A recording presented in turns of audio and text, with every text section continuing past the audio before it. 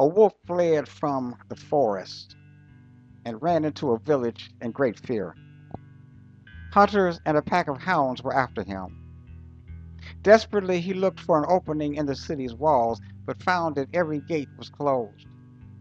When he looked up, he saw a cat sitting on top of the wall.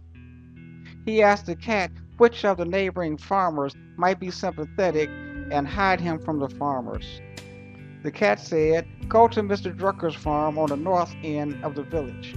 He is a kind and generous man." "I can't go there," said the wolf. "I recently tore the skin off one of his sheep." As the sound of barking dogs drew nearer, the cat said, "Then go to the west side of the village to Old Man Bill's farm." "I'm afraid he is angry with me too," cried the wolf.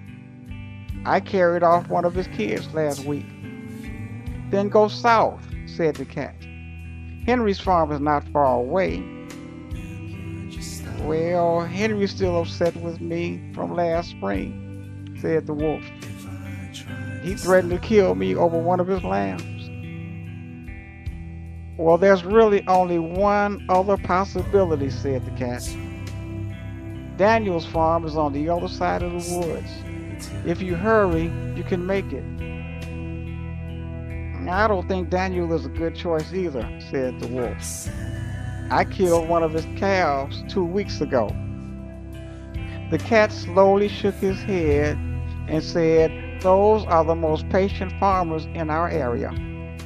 Apparently, you have burned a lot of bridges around here. It looks like you are on your own. My friends, I don't know about you, but I have burned a lot of bridges in my life.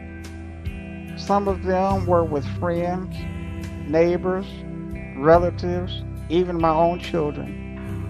But there is one who can rebuild any bridge, no matter how badly it has been burned. His name is Jesus Christ. He did it for me. He can do it for you too. After all, he rebuilt the bridge that was burned between God and us. Burned bridges destroy families, friendships, and relationships. Have you burned any bridges? Do you want to rebuild them?